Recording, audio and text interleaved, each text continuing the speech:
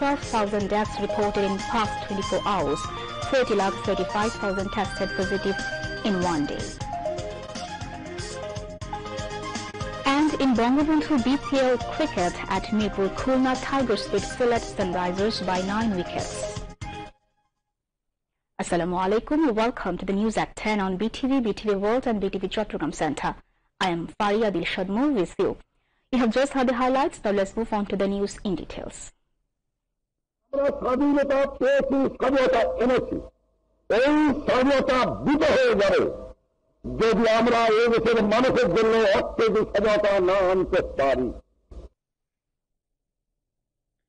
President Mohammed Abdul Hamid urged the judiciary to continue its efforts so that litigants can get justice without any harassment.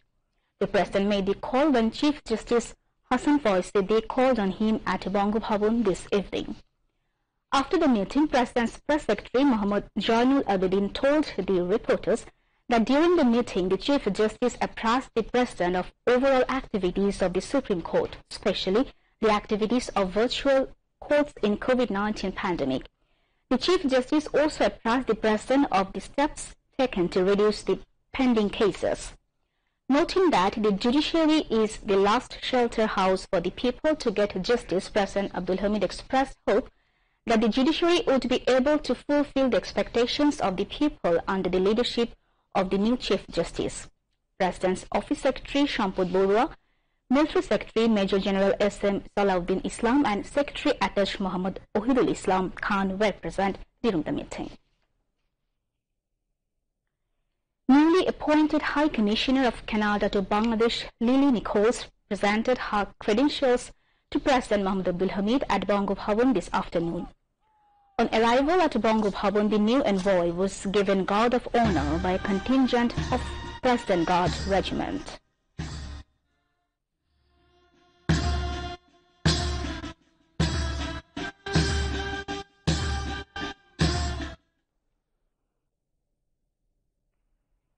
Welcoming the new envoy, President Mohammed Abdul Hamid said, Canada is one of the development partners of Bangladesh and largest export destinations. Noting that excellent relations exist between the two countries, the President called upon Canadian investors to invest in various potential sectors of Bangladesh.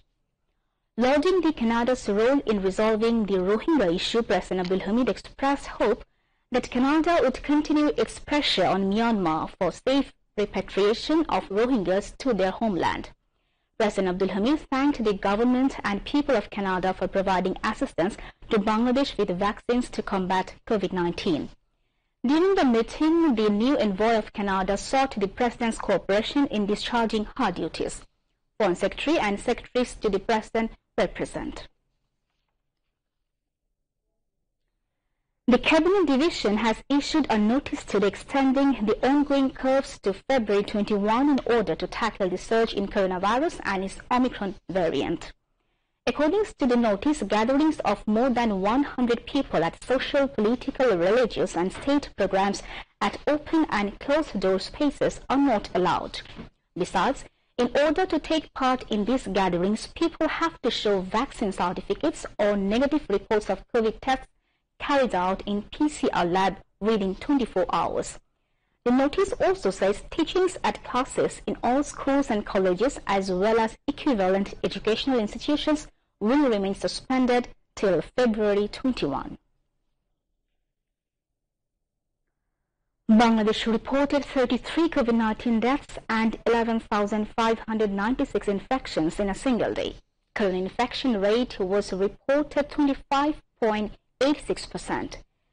Director General of Health Services DGHS in his routine daily statement today said the death toll has risen to 28,494 from coronavirus and the tally of infections has risen to 18,35,776. The recovery count rose to 15,81,092 after another 5,955 patients recovered. The statement said 25.86% of 44,843 samples tested positive. DGH statistics showed that the people infected from the beginning, 86.13% recovered and 1.55% died.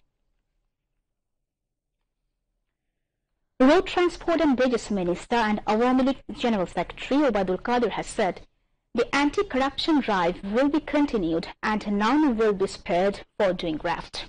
He came up with the assertion while briefing journalists after inauguration of modernized BRTC Bhavan this morning. Mentioning that Bangladesh was the champion in corruption during the BNP government regime, Obaidul Qadir said the government of Sheikh Hasina has taken zero-tolerance policy to free the country from corruption. The Road Transport and Bridges Minister urged the authorities concerned to bring back the reputation of BRTC at any cost. ভেতরে কিছু কিছু অনিয়ম দুর্নীতি আছে, এগুলো বন্ধ করা যায় আমার কর্মকর্তারা যদি সিনসিয়ার হন। বিআরটিসির জনসেবামূলক কাজের আধুনিকায়ন দেখেই বিআরটিসির আধুনিক যে বিচারধারা সেটাকে আমরা চিন্তা করি। আমাদের বর্তমান প্রধানমন্ত্রী দুর্নীতির বিরুদ্ধে শূন্য সহিষ্ণুতা নিয়ে তিনি কাজ করছেন। দুর্নীতির ব্যাপারে প্রধানমন্ত্রীর কোনো আপোষই নেই। দুর্নীতিবাজ লোক নিজের দলের লোক হলেও তাকে প্রধানমন্ত্রী ক্ষমা করেন না। দুর্নীতিবাজ যারাই আছে তাদেরকে অবশ্যই শাস্তির মুখে পড়তে হবে, কাউকে রেহাই দেওয়া হবে না। দুর্নীতির বিরুদ্ধে অভিযান অব্যাহত থাকবে। বিআরটিসি সুনামের ধারা ফিরে আসবে। কিছু কিছু দুর্নামের পর থেকে বেরিয়ে এসে সুনামের ধারা বিআরটিসি ফিরে আসলে বিআরটিসির সুনাম বৃদ্ধি পাবে। Earlier, the minister visited Bangabandhu Liberation War and the Bangladesh corner of BRTC Bhavan. BRTC chairman Muhammad Tajul Islam, among others, was present at that time.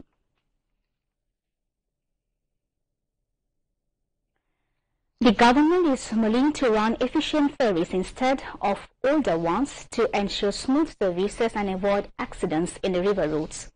Authorities say a total of 53 ferries run in 6 routes. According to River Vessels Ordinance 1976, a vessel is allowed to run a maximum period of 40 years after registration.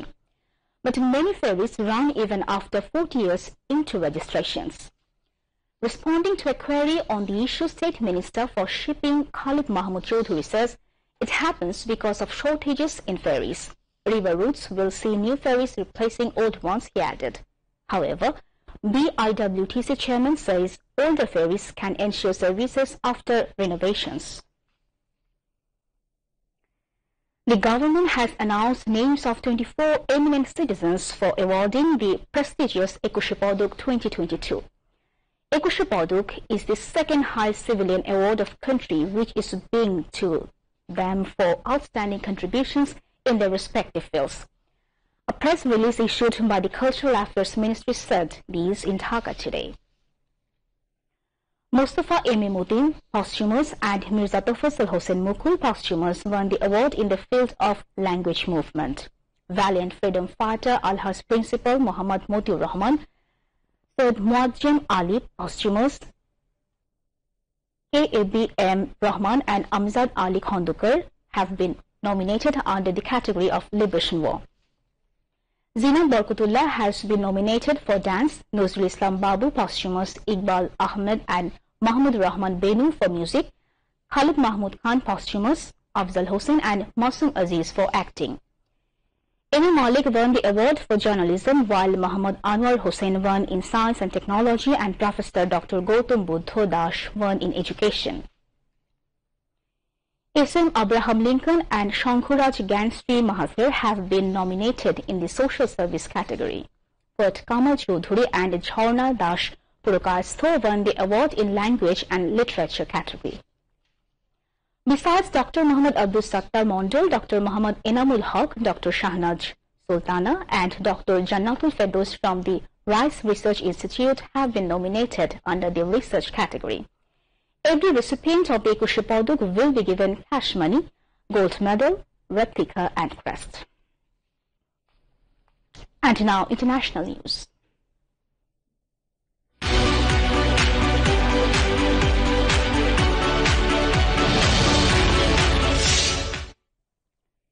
US President Joe Biden is to send extra troops to Europe this week amid continuing fears of a Russian invasion of Ukraine, the Pentagon says.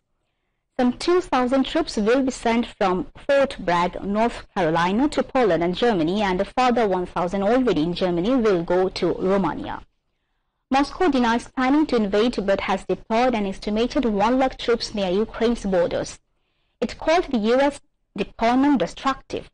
The tensions come 8 years after Russia annexed Ukraine's southern Crimea Peninsula and backed a bloody rebellion in the eastern Donbas region.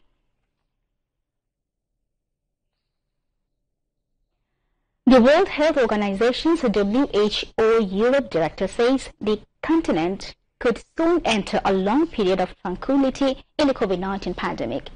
Dr. Hans Klug cited high vaccination rates, the end of winter, and the less severe nature of the Omicron variant.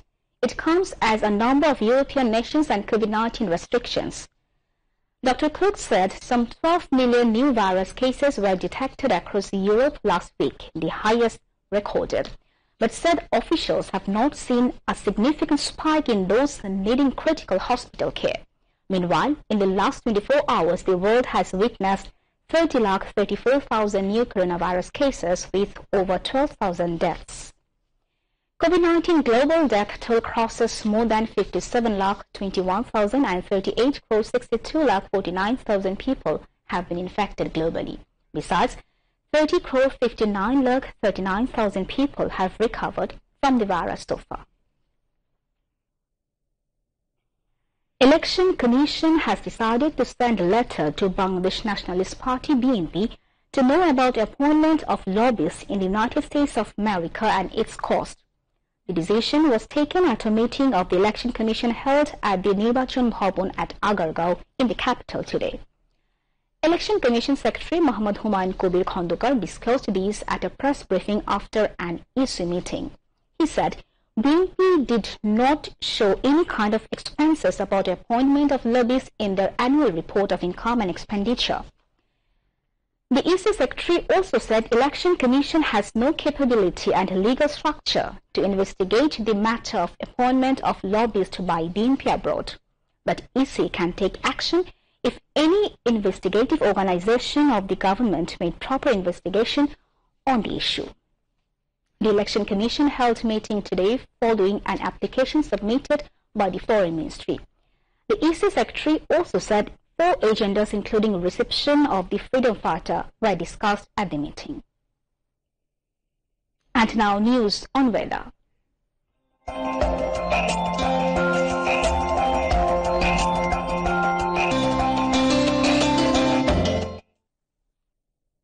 Weather forecast valid till 6 p.m. tomorrow said, light to moderate rain or thunder showers accompanied by temporary gusty wind is likely to occur at many places over Rangpur, Rajshahi, Mymensingh, Dhaka and Sylhet divisions and at a few places over Khulna, Borishal and Chattogram divisions with moderately heavy falls at places over the country. Moderate to thick fog may occur at places over the river basins of the southern part and light to moderate fog may occur elsewhere over the country during midnight to morning. Night temperature may remain nearly unchanged and day temperature may fall by 2 to 3 degrees Celsius over the country. Now today's maximum and minimum temperature in divisional cities. Maximum 22.8 and minimum 12.8 degrees Celsius in Rangpur, maximum 26.6 and minimum 13.5 degrees Celsius in Rajshahi, maximum 23.7 and minimum 14.6 degrees Celsius in Mymensingh, maximum 22.3 and minimum 15.4 degrees Celsius in Sylhet, maximum 26.6 and minimum 17.2 degrees Celsius in Dhaka, maximum 29 and minimum 18.5 degrees Celsius in Khulna, maximum 27.6 and minimum 17.9 degrees Celsius in Borishal, and maximum 26.5, minimum 15.5 degrees Celsius in Chattogram division. The lowest temperature of the country was recorded 8.5 degrees Celsius at Tetulia in Pondicherry today. The weather forecast for next 3 days says the cold wave may continue in the northern part of the country. In the capital, the night temperature may rise by 2 to 3 degrees Celsius on Saturday and Sunday. The sky in Dhaka may remain cloudy tomorrow. And now, news on sports.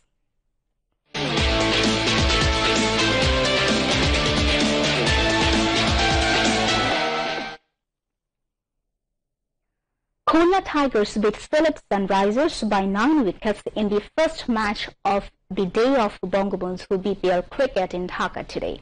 Sylhet Sunrisers batted first and scored 142 runs for 5 in the stipulated 20 overs at Mirpur Sher-e-Bangla National Stadium.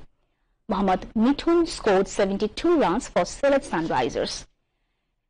In reply, Khulna Tigers reached their victory target and scored 144 runs for 1 in 14 overs, 2 balls. Another Fletcher was unbeaten on 71 runs for Khulna. In the second match of the day, Kumula Victorians defeated Chattogram Challengers by 9 wickets. Earlier, Chattogram Challengers batted first and scored 138 runs for 8 in the rain-interrupted 18 overs match. Wheeljack scored 57 runs for Chattogram. In reply, Kumula Victorians reached their revised victory target of 144 runs over 1 with 9 balls remaining. Imrul Kais was unbeaten on 81 runs while Litondar scored 53 runs. And to end the bulletin, headlines once again. Judiciary must continue endeavour to ensure hassle-free justice to people seeking justice, says President Mohammad Abdul Hamid. No classroom lesson as ongoing corona restrictions extended until February 21.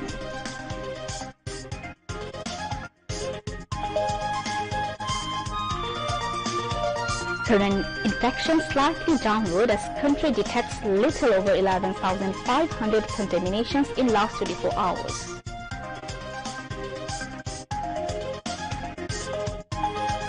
Anti-corruption drive will continue and no one involved in graft will be spared, warns Obaidul Qadir.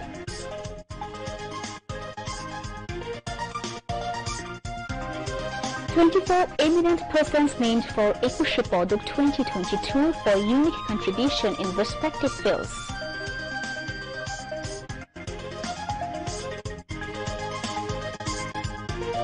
Death toll and corona infection on the rise around the world as over 12,000 deaths reported in past 24 hours.